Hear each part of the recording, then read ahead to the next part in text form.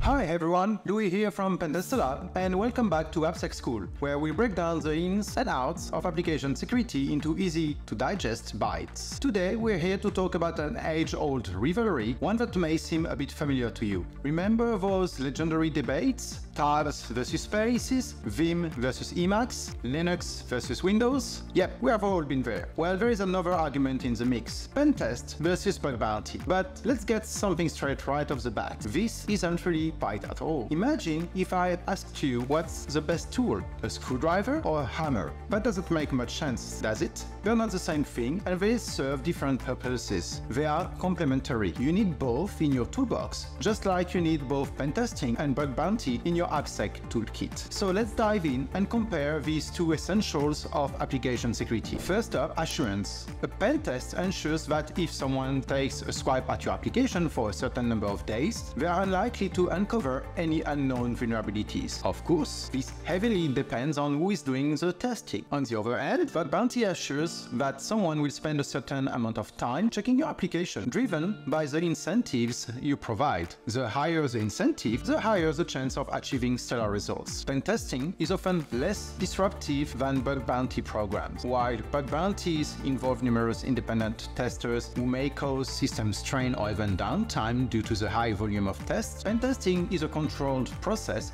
carried out by a dedicated team. Additionally, during a pen test, findings are communicated throughout the testing process. This contrasts with bug bounty programs where findings can surface unexpectedly at any point in time. This ensures that with pen testing, your team can address vulnerabilities more strategically and with less disruption. Now, let's talk depth. Unless you ask your testers to target something specifically, a pen test will likely provide the same level of coverage across your application. Bug bounty, however, can give a light touch everywhere while offering a deep dive into specific areas. If your incentives are high enough, you may even get top-notch hackers specializing in areas like OAuth 2.